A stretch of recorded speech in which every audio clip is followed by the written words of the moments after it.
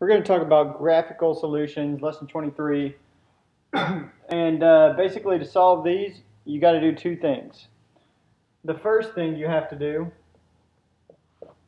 is you have to solve, well, it doesn't even matter the order, but you have to graph each line. The second thing you have to do is solve for x and y. And I'll show you how to do that. We're going to first, in this one, I think it's going to be easier to solve for x and y first. So we're going to use substitution. I'm going to move this x over here. So I'm going to subtract the x, and that's going to give me y equals negative x minus 1. Okay? All I did was switch this to this. So now I know the value of y. And I can substitute this in for y up here. So I plug in 3, here I'll just do it here and I'll erase it in a second. 3 times negative x minus 1 minus 2x equals 6. So we brought this here, simply plugged in our value for y, like so. Distribute, negative 3x minus 3 minus 2x equals 6. Okay. Get that out of the way. The like terms, negative 5x minus 3 equals 6. Add 3. 9 equals negative 5x. Divide by negative 5. And x equals negative 9 over 5. We got x and y values, going to put them in the coordinate format. So we got x. Now let's find y. Get rid of this. Plug this in for, what is this, x? Okay, so y minus 9/5 equals negative 1. Add 9/5, both sides. And the fractions, negative 1 over 1 plus 9 over 5. Get common denominators, so make this 5 over 5. Multiply both by 5, so negative 5 plus 9 is 4/5. So y coordinate is 4/5. So we just did solve for x and y in our graphical solution.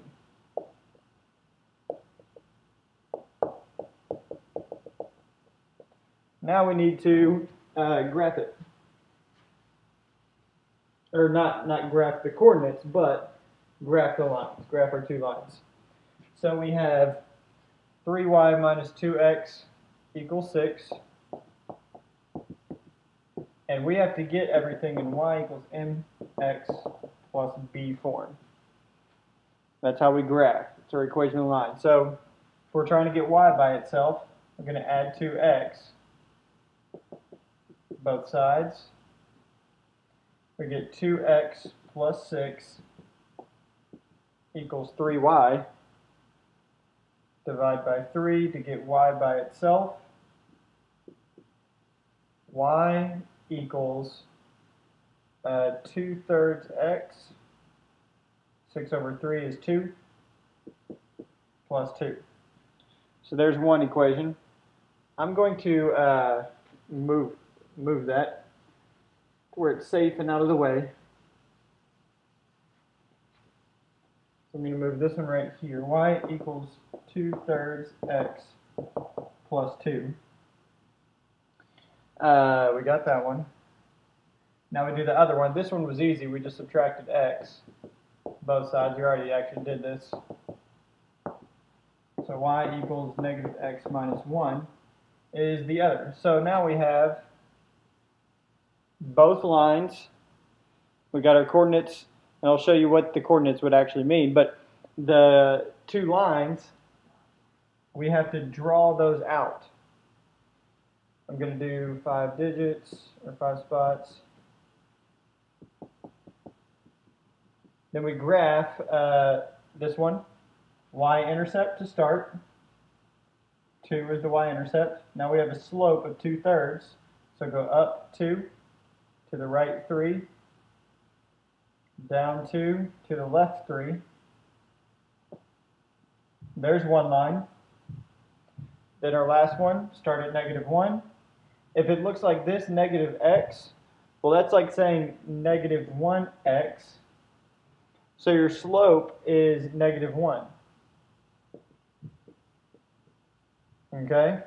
So you can go down 1 to the right 1, or you can go up 1 to the left 1. And there's our line. So this would be, so we graph both lines, and just so you know, this solution right here, this is actually where these points cross. So we graphed this line, graphed that line, -9/5 and 4/5 is roughly where they cross. So that's what that means. But your answer would be the graph, the intersection, and the equations of the line. So it's a lot in your answer, but that is how you do graphical solutions. Let's do one more. Example 23.2. Okay. This was actually a lot easier, so a little bit less time consuming. Y minus 2x equals 2 and y equals -3. Well, this is nice. We already know part of our solution.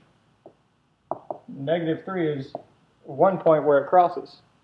Now we just need to find x. How do we find x? Well, substitute in the value for y. So we plug in -3 minus 2x equals 2. We know what y equals. So got to add 3 here, add 3 there. So the divide by -2, you get x by itself, and x equals -5/2. So we got one part done. That is one part of our answer. We solved the solution, or found the point of intersection. Now we got to graph the lines.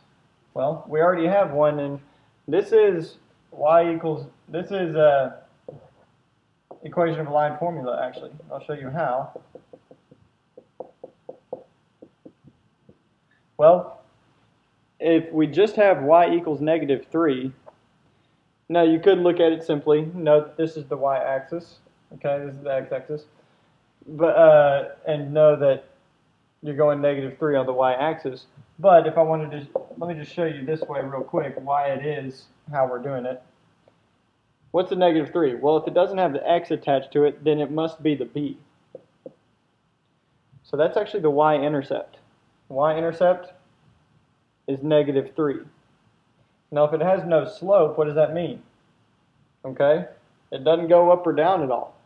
It simply goes horizontally. So